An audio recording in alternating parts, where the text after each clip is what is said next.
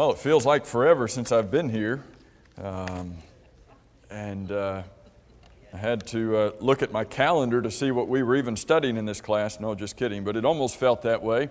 I appreciate Gary Jenkins and Jeff Goodale filling in the last two Sunday mornings, and had several filling in on Wednesday nights, and Richard will be teaching this Wednesday night in here, and somebody else the Wednesday night after that. I think it's Josh. I'll be gone the next two Wednesdays, so lots of fun. But we are studying, or at least trying to study this quarter, on Sunday mornings, the topic of how can we understand the Bible alike. And as you can see, we've been studying this for a while. This is lesson number 16 out of 102. So we're almost there. Just a few more years, and we'll be able to wrap up this particular study. But how can we understand the Bible alike? We've spent some time in this class talking about the fact that the only way we can understand the Bible alike is for us to approach the Bible with a firm conviction that every word in the Bible is inspired of God. Every one of them. Every one of them has been given to us by God.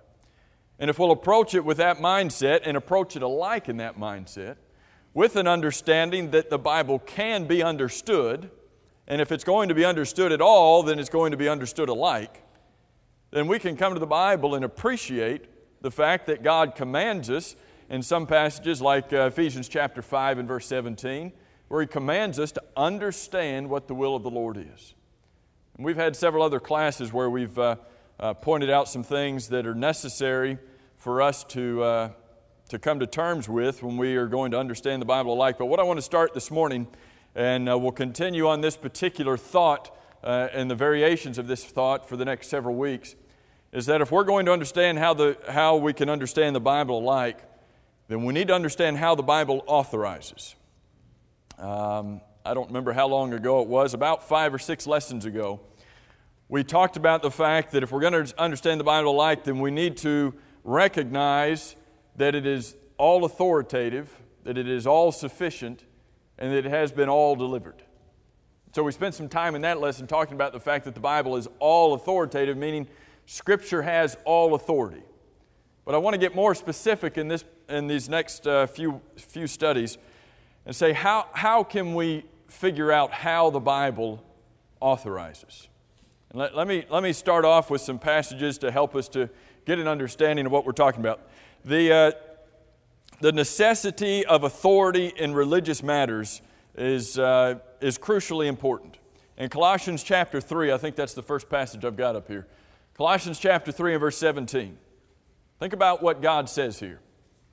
God says, "And whatever you do in word or deed, do all in the name of the Lord Jesus." I want you to think about how much ground that one verse covers. Look at the second word. Whatever you do. What does that include? That includes whatever you do. That's a big word. God's saying, here's what you do, and whatever you do, whether it be in word, things that you do, your actions, or in deed, words, things you say, deeds, things you do, whether it be in word or deed, do, what's the next little word? Do all. Everything that you do, whatever it is, you've got to do it in the name of the Lord. What does it mean to do something in the name of the Lord Jesus? To do it by His authority. In Acts chapter 4, a passage that would be good if you wrote Acts chapter 4, particularly verse 10, if you just want to write one verse, in the margin of your Bible next to Colossians chapter 3, verse 17, because if we want to understand what does in the name of the Lord mean, well, I can use an illustration. And I can say an illustration that a police officer comes to your door and knocks on the door and says, "Open up in the name of the law." Well, what if you stand behind the door and bicker with him and say, "Well, what does it mean in the name of the law?" Well, we know what that means, right? We know that he has authority as an officer of the law to command that door be open. Doesn't always work, does it, David? No. Okay. But he has a certain amount of authority. When God says, do all in the name of the Lord, from that illustration I can say, okay, that means I've got to have authority. But here's a Bible passage that shows us that that's what it means. Acts chapter 3, if you go back one chapter. Acts chapter 3. What happens to Peter and John? Good, they're arrested. And why were they arrested? Exactly, because they healed the lame. Y'all are really good at these answers. Because they healed the lame man there at the gate of the temple. So they are arrested, thrown in prison. In Acts chapter 4, they are brought before the council. And they are asked, and this is the New King James, so you might have a different word here. They are asked, by what power or by what name have you done this? Here, you've healed this guy. By what power or by what name have you done this? What are they asking? Where'd you get the power? Where'd you get the authority to do this? Think about Matthew chapter 28, verse 18. If you go back to the Old King James, Matthew 28, 18, it says, Jesus says, all power has been given unto me in heaven and on earth. Is that what he says? Matthew 28, 18, Old King James. All power has been given unto me in heaven and on earth. New King James, what does it say in Matthew 28, 18? All authority. What's the difference between, in that passage, the word power and the word authority? Same thing. Interesting that he's asked here, by what power? Could that be talking about their authority? If not, by what name certainly does. By what power, by what authority have you healed this man? So Peter begins answering, and I want us to drop down, and I don't have the verse numbers on here just for sake of space.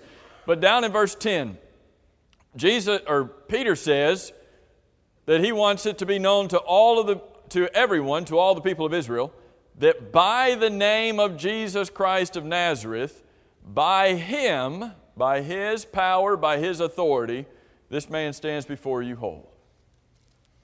When Colossians 3:17 says, do all in the name of the Lord Jesus, God is saying we've got to have authority for everything that we do, in word or in deed.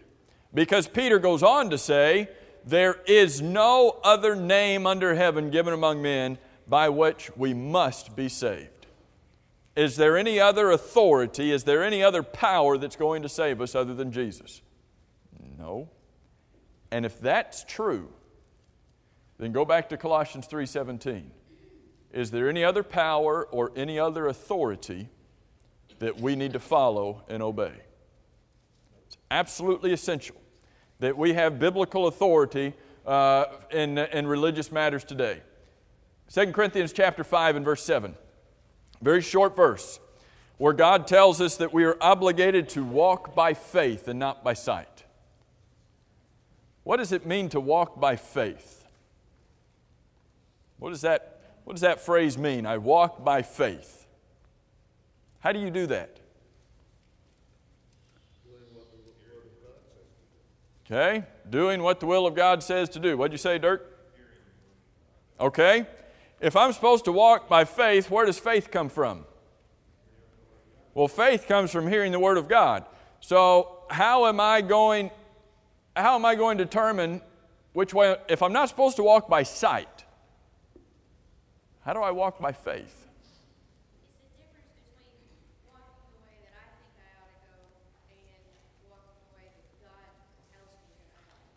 Okay? There's a difference between walking in the direction that I think I need to go and walking in the direction that God says I need to go. And those are often two different directions. God says instead of walking after your own eyes and your own sight, walk by faith. How do I do that? Faith comes by hearing the Word of God. So I walk according to the Word of God. And there's no other way to please God than to do that. If I walk by sight, I cannot please God because I'm not walking by faith. And so if you talk about where's my authority today in religious matters, it has to be in the fact that I come to Scripture and I use the Scripture to build my faith and by which to walk. We don't have time to look at this whole passage. Matthew chapter 21. the chief priests and the elders come to Jesus, and they ask him, by what authority are you doing these things? Even they recognize that it's similar to the question that was asked of Peter and John in Acts 4.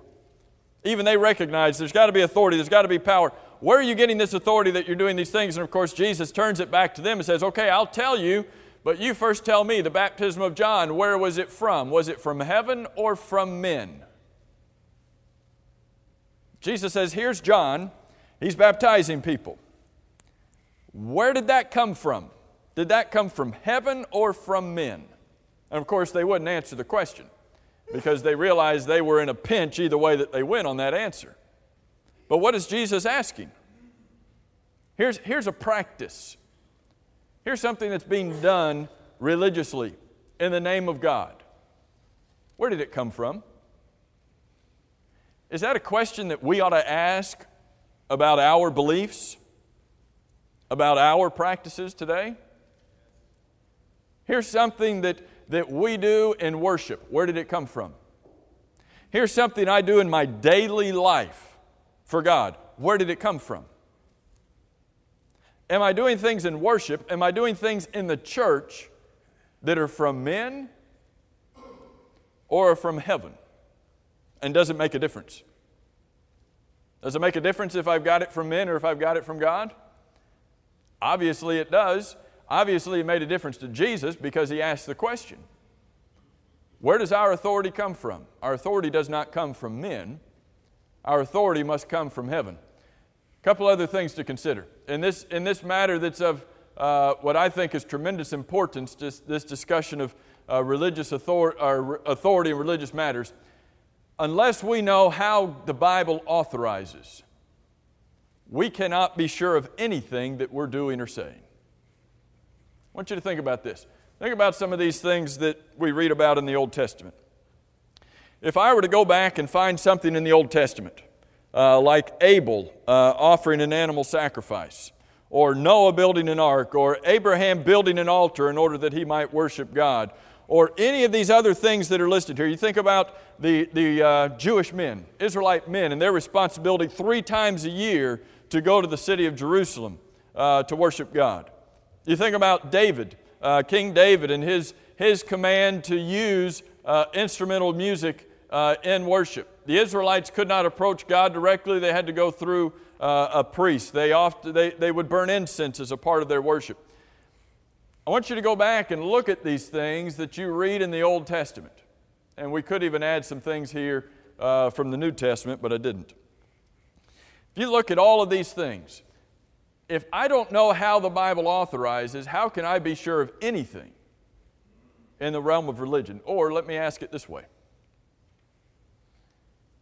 If I can do these things, if I can offer an animal sacrifice, if I can build an altar, if I can just go through a priest, if I can go to Jerusalem 3 times a year to worship, if I can use instrumental music in worship, if I can do these things, or even if I must do these things, how can I know that? Think about the question. If I can or even must do any of those things on that list, how can I know that? What would I do to know that? You know the answer. Or ask it the other way. If I cannot do these things to acceptably worship and serve God today, or if I must not do these things, how would I know that? How would I know today that I am not supposed to offer an animal sacrifice if Abel did it and it was pleasing to God? Did Abel do it? Yes. Was it pleasing to God? Yes. Am I supposed to do it or am I not supposed to do it? How do I know? How do I know I'm not supposed to do that? If they went to Jerusalem 3 times a year to celebrate their religious feasts, these Israelite men, what about me? Am I supposed to do that or not supposed to do that? And when you answer that question, how do you know that's what you're supposed to do? How do we decide today what we are supposed to do in religion and what we are not supposed to do, or what we are permitted to do or what we are not permitted to do? Because the Bible tells me so. Say, what'd you say? That's it. That's so plain, so simple. It's in the simplest song we sing, right? Jesus loves me because the Bible tells me so. But why do people not get that? Why is it that we can say, because the Bible tells me so, but why is that difficult to understand? How is it that I can ascertain Bible authority today for what I do? How do I know on this list of things which things would be permitted, if any, and which things would not be permitted? You see, we have to be students of the Bible. This series of classes we're going to have for the next couple weeks emphasizes the fact that we have to know how the Bible authorizes, because God demands such. God demands that we have biblical authority for what we do. This, just review, we're supposed to walk by faith, which is by the Word, and we can only do it if we please God. 1 Corinthians chapter 4 and verse 6. God tells us, depending on the translation, not to go beyond or not to think beyond what is written. So where's my authority? My authority is in what is written. In Galatians chapter 1, Paul talked about the fact, and I know we looked at these a few weeks ago, so I'm going to quickly go through them, but he talked about the fact that they were turning away to a different gospel. There were those who wanted to pervert the gospel. There were those who wanted another gospel.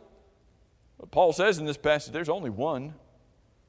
You can't have somebody preaching another gospel because there is only one gospel.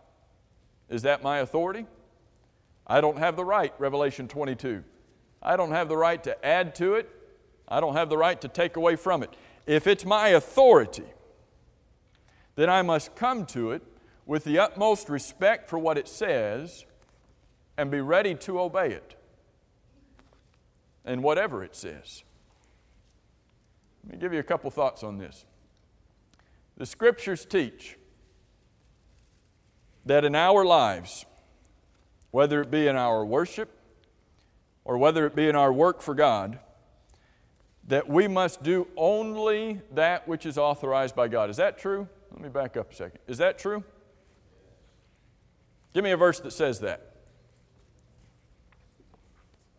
It's easy because I've given you a lot of them. Does Colossians 3:17 teach that? Does Colossians 3:17 teach that we must do only that which is authorized by God? Whatever you do, do all in the name of the Lord. We've got to have authority for everything that we do. So, that being said, it must be possible for human beings to ascertain what's authorized by the Word of God, don't you think? Would God command us to do something if we couldn't figure out what was authorized and what was not? We must be able to figure it out. And we must not only be able to figure it out, it must also be possible that we can practice only that which is authorized, don't you think? Does that make sense? If God commands us, do only what's authorized, then there's two things. I must be able to figure it out, what's authorized, and I must be able to do it, follow through, to practice only that which is authorized. Otherwise, God wouldn't command me to do it. So how do we figure that out? How do we ascertain scriptural authority for our actions and our attitudes? I know I'm jumping through some of this. A lot of this is review from one lesson we had before. But I want us to see and recognize the emphasis of this point that we've got to have authority in religious matters. God's not going to tolerate something that is not authorized, even if it is intended to be.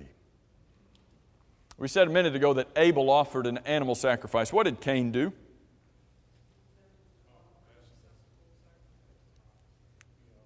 You said something. Sounded good, I think. I don't know. I didn't. Okay, Mickey, shout it out. Cain intended to offer an acceptable sacrifice. Did he? No, because he didn't obey God. Yes, he did. First fruits of the ground is what he offered as his sacrifice. Do you believe that Cain intended to worship God? Do you think he intended to make a sacrifice to God? But what happened? He worshiped God, at least that's what he thought he was doing, and surely he intended it to be acceptable. But was it acceptable?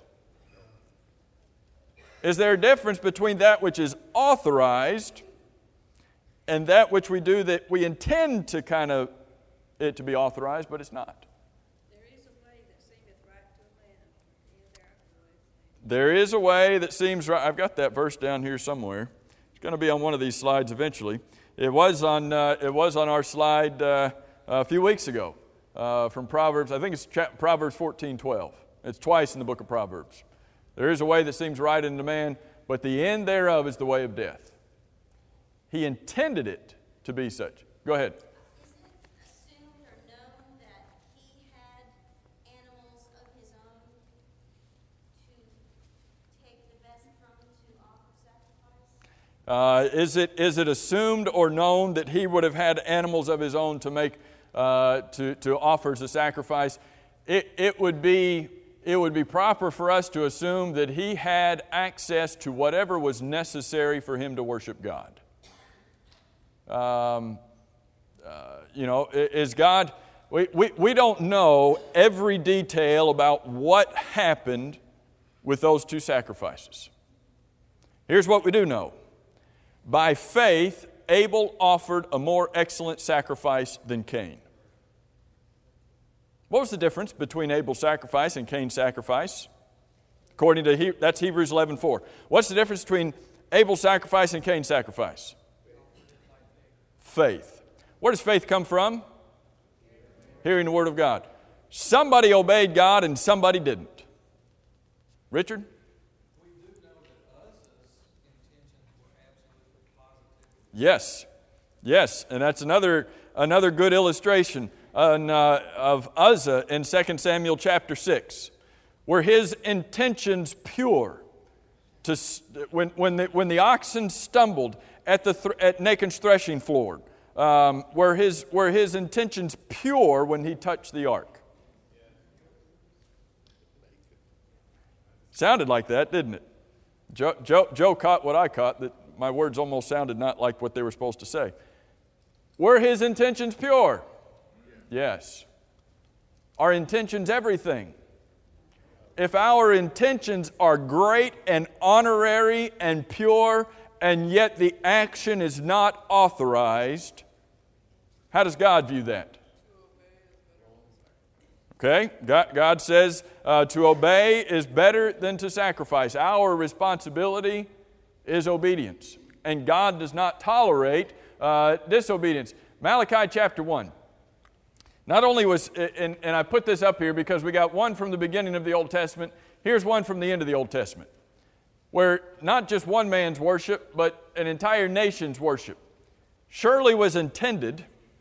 Sorry, Shirley, I wasn't talking about you. I was talking about this one up here. Surely was intended to be acceptable, but it wasn't. There are some sharp words that God uses towards His people when they don't worship Him properly in the Old Testament. Here's one passage. Malachi chapter 1. God says, "A son honors his father, and a master his servant. If I am the father, where is my honor? If I am the master, where is my reverence?" What does God demand in worship? Reverence and honor. Yet you say, "In what way have we despised your name? You offer defiled food on my altar." But you say, in what way have we defiled you? The table of the Lord is contemptible. When you offer the blind as a sacrifice, they come to make a sacrifice to God, and they go and find this lamb that's blind. What good is a blind lamb?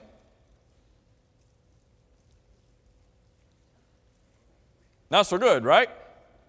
I mean, when you take the sheep out to the pasture and you got one who's blind, that's kind of a pain, isn't it? You got to nurse him along. All right, here's what we don't need him. If you come and you offer the blind, is it not evil? When you offer the lame and the sick, is it not? What was God's view? What did He command? What kind of? Didn't we study this in the book of Exodus? What kind of animal? Without spot and without blemish, not blind, not lame, not sick. So if you disregard the authority of God on what kind of animal to offer, God says the result is evil. So God says, here's the part I want us to see. Okay, offer it then to your governor. Go ahead. Offer it to your governor. Would he be pleased with you? Would he accept you favorably? If the governor tells you to do something and you do something different, God says, hey, go do that to the governor. You think he'd like it? No. We understand the laws of the land and our responsibility to obey the laws of the land. And God says, go ahead, offer that there and see if that's acceptable. See if he'll look on it favorably. And you know he won't. Point is, why would you do that to God? Why do people say, well, I think God, I know this is what the Bible says, but I think God will understand if I go and do this. Why do we believe that our disobedience, but yet our purity of intentions, might be a cause for us to say, well, I think God will understand? You read not just the Old Testament, but the entirety of Scripture. God has a lot of things like this where He says, okay, what's most important? Why don't you entreat God's favor?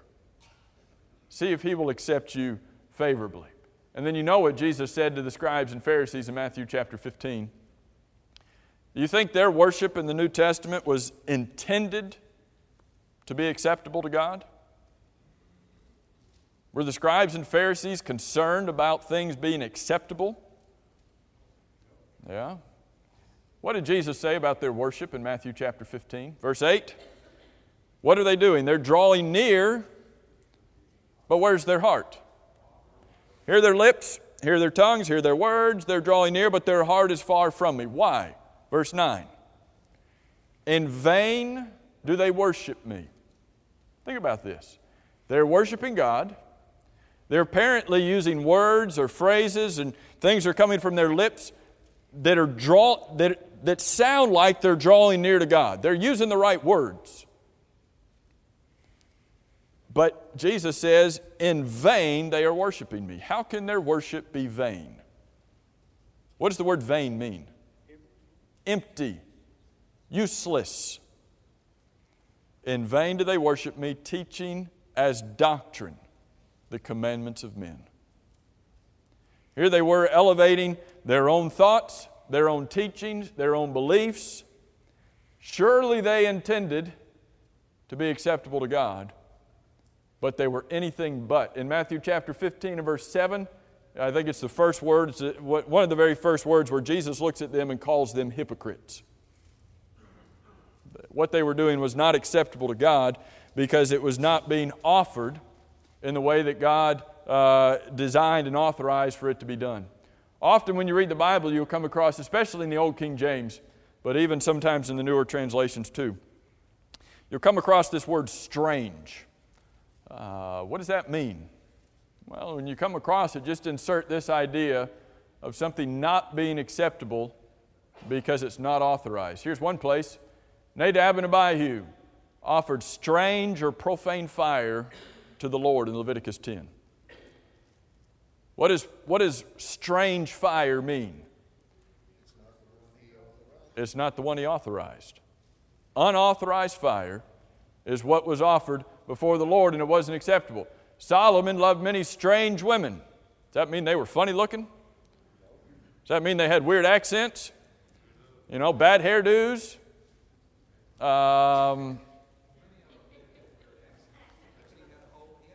True. Many of them did have weird accents. When you've got how many wives? 700 wives. How many concubines? 1,000 women. Where did he get many of them?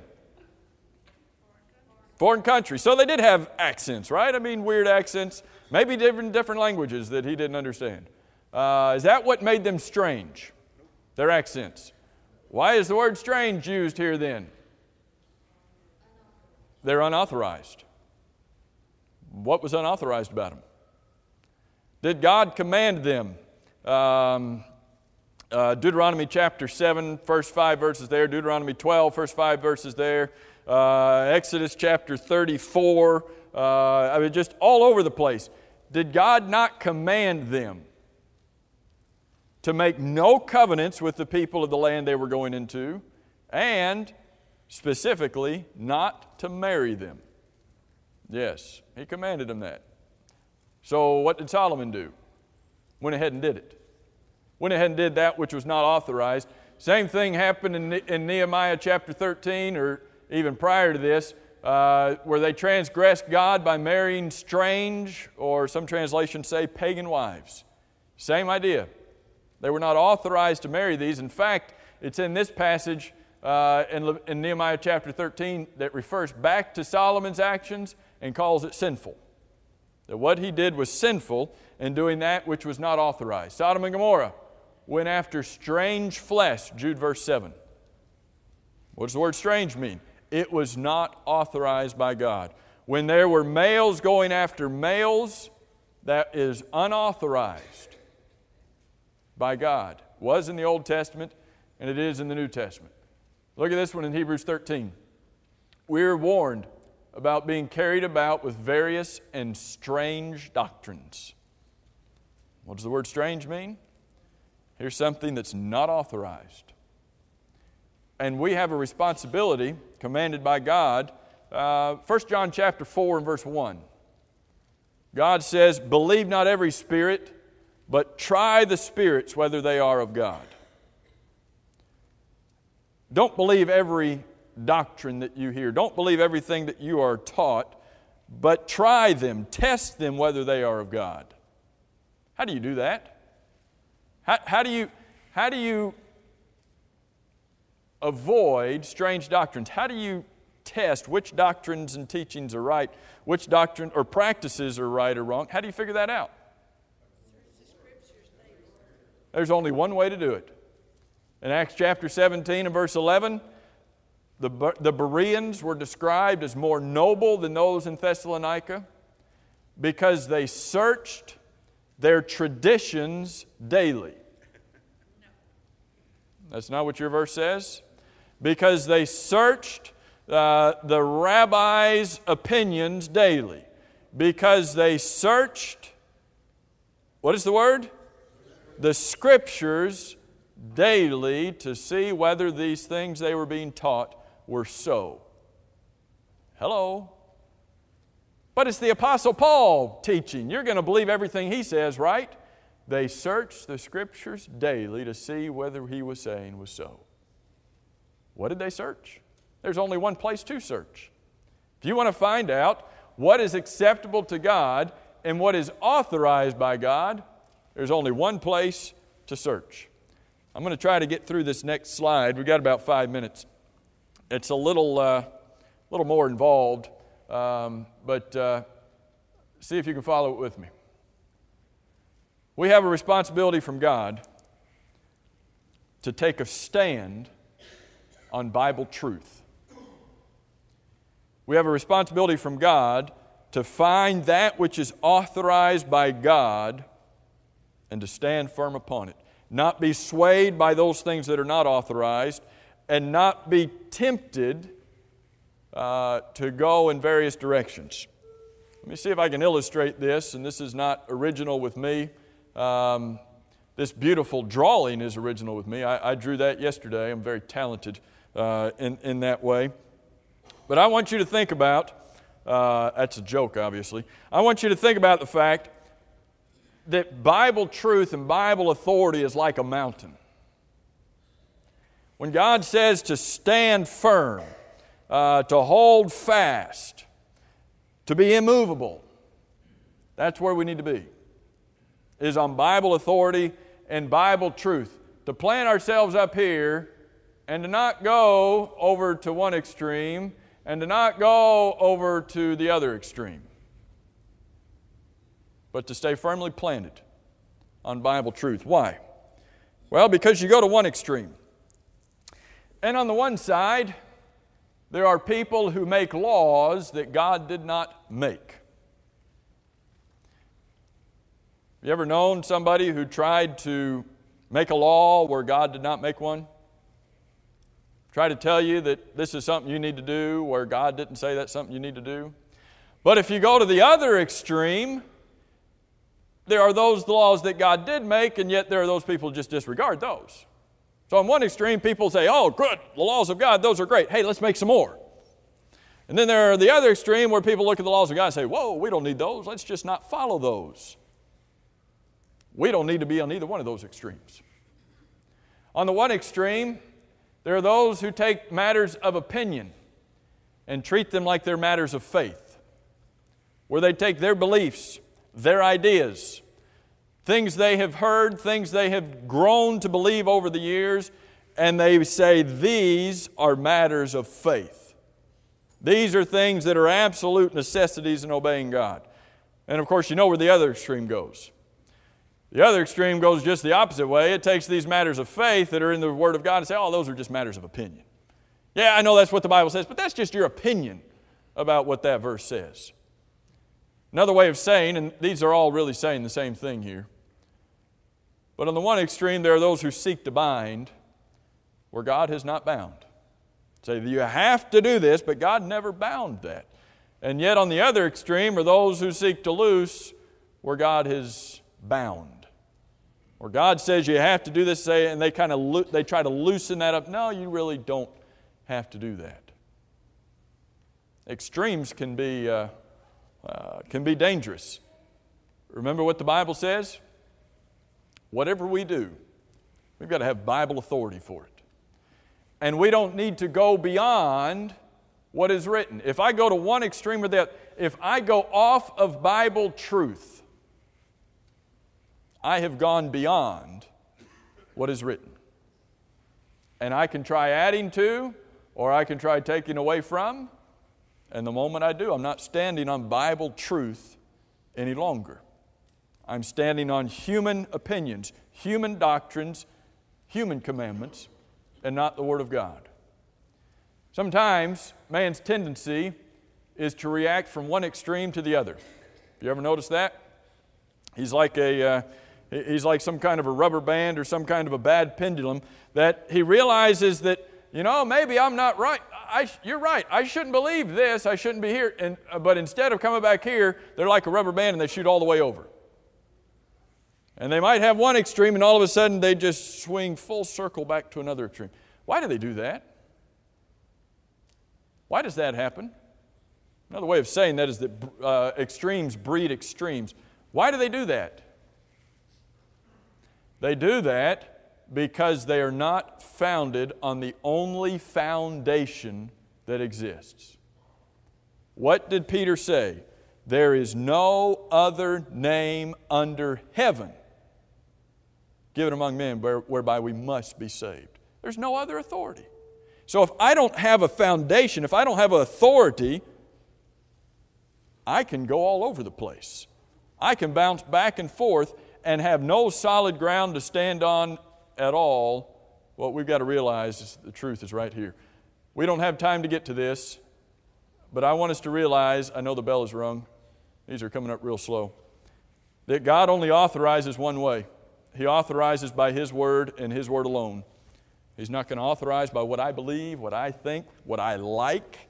He's not going to authorize by what the church has always done. He's not going to authorize by what my mom says or my dad says or my grandma says or my preacher says. He's only going to authorize by the Word of God.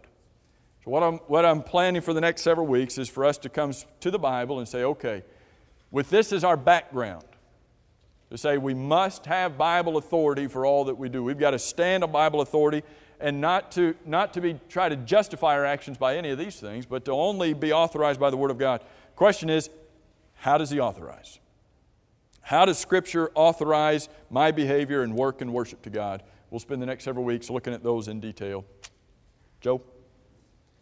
This is the most important topic that the church needs today. I agree. Joe says this is the most important topic that the church needs today, and I could not agree more. So please be back here next Sunday to look at this study.